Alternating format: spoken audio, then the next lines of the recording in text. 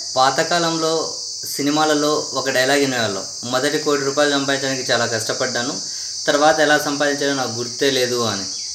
కానీ ఇప్పటి పరిస్థితులకు వస్తే ఇప్పుడు మొదట కొందరి ఫాలోవర్స్ను సంపాదించడం అనేది కష్టపడాల్సిన అవసరం ఉంది. కొందరి ఫాలోవర్స్ని వచ్చిన తర్వాత దాన్ని బేస్ చేసి డబ్బు సంపాదించడం అనేది ప్రస్తుతం చాలా ఈజీ అయింది. మనం చూస్తూ ఉంటాం, కొందరు సెలబ్రిటీలు పోస్టులు పెట్టినా కూడా దానికి డబ్బులు వస్తూ ఉంటుంది.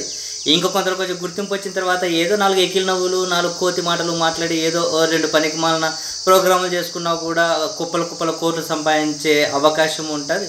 ఇంకా కొందరు ఏకంగా కొందరు సినిమా దర్శకుడిగా మంచి అనుభవం సంపాదించి మంచి పేరు సంపాదించి దానికి చుట్టూ కొన్ని అడ్వాన్స్డ్ అయి సినిమాలు తీయడం అనేది పూర్తిగా ఎటు చేత కాకుండా ఒక విధంగా అటర్ ఫెయిల్యూర్ అయిన తర్వాత ఇంకా అప్పటికే ఎస్టాబ్లిష్ చేసుకుని కొందరు అభిమానులు దానికి తోడు ఒక ఐడియాలజీ అని చెప్పి నాకు ఇష్టం వచ్చినట్లు ఉంటారు, రోడ్ల మీద బట్టలు తిరుగుతా అని చెప్పి అది ఒక మెంటాలిటీ వేసుకొని మినిమం కొన్ని విలువలు వాల్యూస్ ఇట్లాంటివి కానీ ఏమీ కనిపించకుండా డైరెక్ట్గానే నాకు లేవు అని చెప్పేసి దాని చుట్టూ ఒక ఐడియాలజీ అనేది ఎస్టాబ్లిష్ చేసి నా ఇష్టం వచ్చినట్లు చేస్తా అని చెప్పి కొందరు ఫాలోవర్స్ని ఎస్టాబ్లిష్ చేసుకున్న తర్వాత ఆ తర్వాత ఏమంటారు, కక్కిన డబ్బులే, తుమ్మిన డబ్బులే, ఉంచిన డబ్బులే, చివరికి పోస్టినా కూడా డబ్బులే.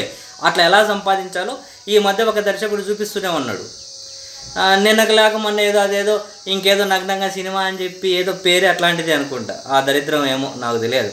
అట్లా ఒక సినిమా తీసేసి దానికి ఇంకేదో సెల్ ఫోన్ తోటే ఏదో అడదిడంగా ఆడో కెమెరా ఈడో కెమెరా ఇంకేదో కనిపించల కెమెరా అని చెప్పి ఆ జనాల వీక్ పాయింట్ని తన క్యాష్ పాయింట్గా కన్వర్షన్ చేసుకునేకి దాని సినిమా తీసి అది చూడడానికి కూడా ఇంత డబ్బులు పెట్టి తీసే దరిద్రం మనం చూసాం.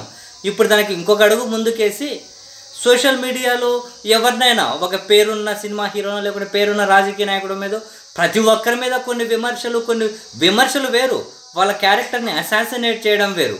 ఆ క్యారెక్టర్ని అసాసినేట్ చేసే విధంగా ప్రతి ఒక్కరి మీద ఎవరో ఒకరు సోషల్ మీడియాలో కక్కుతూ ఉంటారు.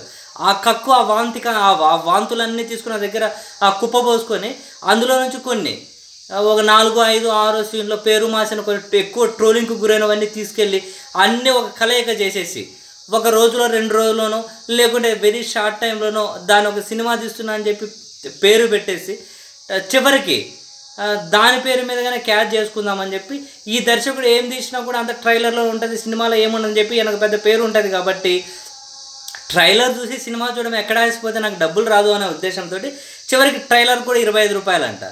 ఆ ట్రైలర్ రిలీజ్ చేస్తాంట, ట్రైలర్ చూడడానికి ₹25 అంట.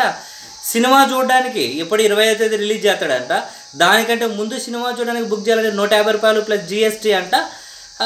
సినిమా రిలీజ్ అయిన తర్వాత మళ్ళీ కనుక చూడాలనుకుంటే ₹250 ప్లస్ GST. ఏదో ఈ పనికి మాలన చెప్పినాను కదా, ఇది ఒక పైత్యం. ఆ పైత్యాన్ని ఐడియాలజీ అని చెప్పి ఆ పైత్యాన్ని తెలివితేటలు అని చెప్పేసి ఆయన అభిమానకరం ఉంటారు కాబట్టి ఇది ఇలాంటివి.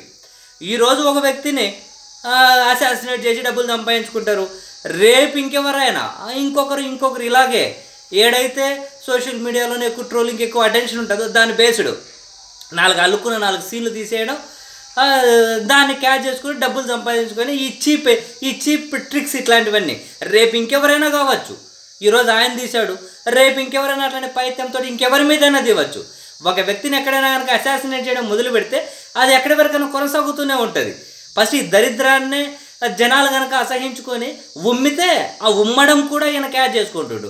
ఈ దరిద్రుడు ఏం తీయడు అని చెప్పి తిడుతుంటారు, తిట్టినా పోతే పోనీ 100-200 కదని చెప్పి మళ్ళీ చూస్తుంటారు. ఆయనకు కావాల్సింది కానీ అదే. సో ఈ పైత్యం అంతటికి కొనసాగింపు క్యాష్ కన్వర్షన్ ఏముంది, వెరీ ఈజీ. 50,000 ₹1,00,000 తీసి పక్కన పడేయచ్చు. ఇప్పుడు ఆ తర్వాత ఎంత వచ్చినా డబ్బులే కదా. ఆ ట్రైలర్ మేమైనా ఎంతమంది చూస్తారో ఖచ్చితంగా చూస్తే 25 కదా ఏం పోతుందని చూసేవాళ్ళు. ఇంకా ఆ తర్వాత 150 కదా ఏం తీసుకున్నా చూద్దాం అనుకున్నారు. ఎంత తీసుకున్నా 5-10 లక్షల మంది చూసినా కానీ కుప్పలు డబ్బులు, ₹1 పెట్టుబడి లేదు, ₹1 కష్టము లేదు, ఏమీ లేదు. ఏందో కొందరు రికార్డింగ్ డ్యాన్స్ వేసుకునే వాళ్ళు దొరుకుతుంటారు. ఆ రికార్డింగ్ డ్యాన్స్గా నేను ఆ కళను బతికిస్తున్నట్టున్నాడు. అది తీసుకుంటారు, వస్తారు, వాళ్ళతో ఏందో తీస్తారు. చెప్పినా కదా ట్రోలింగ్ గురైన సీన్లన్నీ 4 తీసి రిలీజ్ చేసి సో ఎగ్జైట్మెంట్ అనేది పెంచుతారు. సో హీరో మనకు సరిపోయిన క్యారెక్టర్ని అసాసినేట్ చేస్తుంది కదా, మనం శాడిజం ఆనందంతో ఫుల్ ఎంజాయ్ చేద్దాం అనుకునే వాళ్ళు రేపు మళ్ళీ వీళ్ళు అభిమానించే వాళ్ళను మళ్ళీ ఏదైనా సీన్లు ఉంటే అవి పట్టుకొని రేపు మళ్ళీ ఆయన పైత్యం ప్రదర్శిస్తుంటాడు. ఆ తర్వాత వాళ్ళ వంతు వాళ్ళు శాడిస్టిక్ ఆనందం. ఇక్కడ ఒక క్యారెక్టర్ని అసాసినేట్ చేస్తున్నారు, లేనిపోతే దరిద్రానంతా తీసుకొని ఇలా జనాలను దోసుకొని ఇదేం దోపిడిరా అయ్యా. ఈరోజు ట్రైలరు సినిమా చూడడానికంట ఈయన పైత్యం ఇంకా రేపు ఎక్కడికి పోయి ఆగొచ్చు.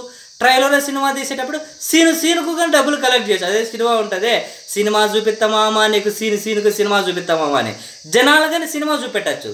ప్రతి సీనుకు షీ అని చెప్పి కెమెరా దగ్గర పెట్టేసి టెంప్ట్ చేసి జనాలను ఆ తర్వాత సీన్ చూడాలంటే నువ్వు ఇంత డబ్బులు కట్టాలి, కడితే ముందుకెళ్తావు. మళ్ళీ ఇంకో సీన్ దగ్గర అది ఇంత డబ్బు కట్టాలి, కడితే ముందుకెళ్తావు.